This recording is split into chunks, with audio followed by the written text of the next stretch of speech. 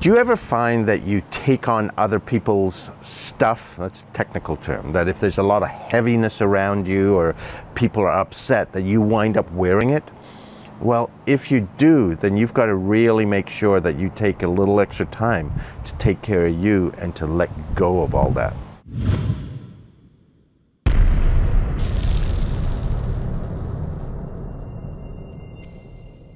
Recently, I spent a lot of time in a hospital because I had a family member who's in there. And that's a place where there's a huge amount of heaviness, a lot of heavy emotions, a lot of upset, and so on and so forth.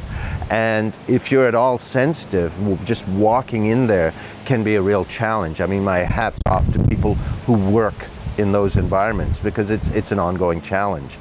But this happens all over the place in the workplace. If you are dealing with a workplace that can be a little bit toxic, if you're dealing with a boss or a coworker who can be particularly annoying, or you're dealing with bullying, a lot of times that upset or things that are happening around you, you can wind up wearing even though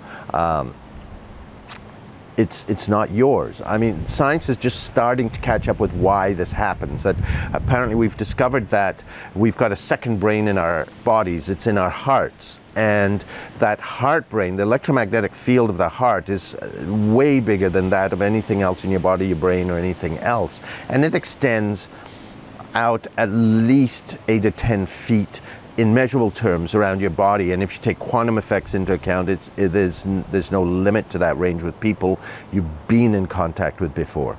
And what happens is it's just like a tuning fork. If you take one tuning fork that's of a certain frequency and you bring here another one of a similar frequency and you hit this one, what's going to happen? The other one will start to resonate.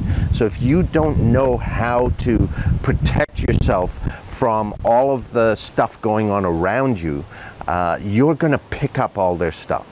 Okay, so now there's a lot of ways that you can protect yourself from that, but what I'm going to focus on today is how you can let that go. A really simple method that I've found to let you release all of that other people's stuff that you've picked up. Because even if it's family members, you're not helping them by taking on their stuff. It doesn't resolve their issues. You're taking away your resources because you're not as resourceful.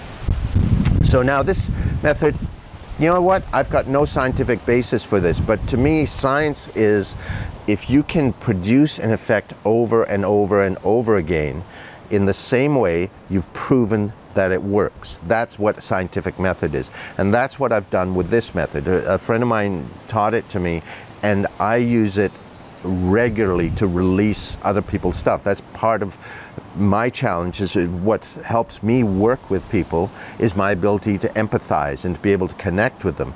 But that can also result in taking on some of that stuff.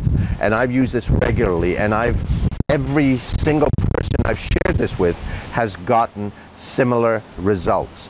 So, you know, while it may sound a little out there, what I encourage you to do is try it out, see if it works for you. Be scientific about it, apply the scientific method. And it's really simple. What you do is you run a hot bath and you put in 2 cups of sea salt, not Epsom salts, sea salts, okay? And then you've got to stay in there for at least 20 minutes, and you will find all that stuff, all of that goop, all the other technical terms there are for it will just lift away, and you'll be able to breathe. It's amazing how powerfully this works. Have no clue why, but it works really well. Try it out if you're an empath.